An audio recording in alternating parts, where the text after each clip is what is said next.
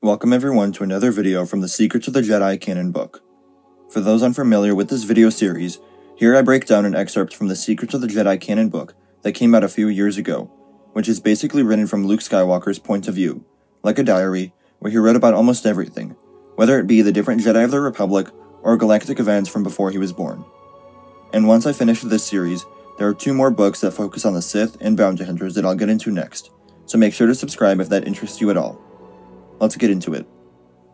One of the background Jedi briefly introduced in Attack of the Clones, the character of Luminara Unduli was fleshed out in greater detail throughout the Clone Wars series before meeting her demise during the Great Jedi Purge. Here's everything Luke learned about Luminara Unduli.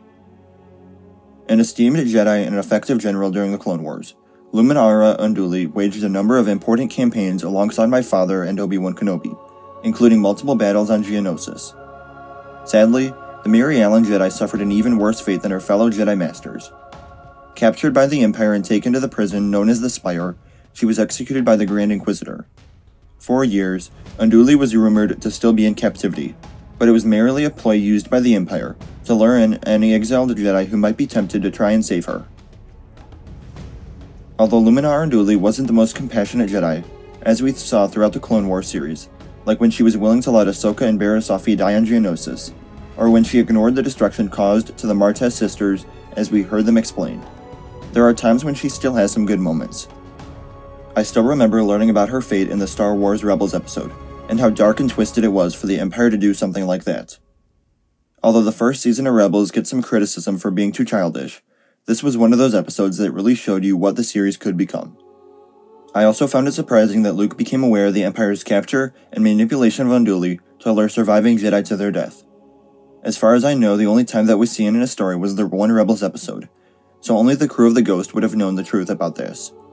There wasn't a big broadcast unveiling the reality of the situation sent out to the galaxy, or any surviving Jedi to warn them. So while it may have just been included in the passage to give Luke something to say about the Jedi, my headcanon now is that one of these characters told Luke about what happened. We heard Kanan's voice at the end of The Rise of Skywalker, so if he found a way to become one with the Force, it's possible that he and Luke conversed at some point. Maybe Luke talked with Hera at some point during the war, since they were both a part of the rebellion until the Empire's defeat. Otherwise, both Sabine and Ezra have a story being told during the Mandoverse, right now with the Ahsoka series, and maybe something else down the line. And we've already seen Luke appear in both The Mandalorian and the Book of Boba Fett, so perhaps these characters could come into contact at some point. I'm not saying this one passage confirms any of those options, but it does give me hope. Let me know what you think of this excerpt in the comments below. Remember to like the video, and subscribe for more videos breaking down this book. And remember to follow me on Instagram, Twitter, and TikTok. Thank you all for watching, and remember, the Force will be with you, always.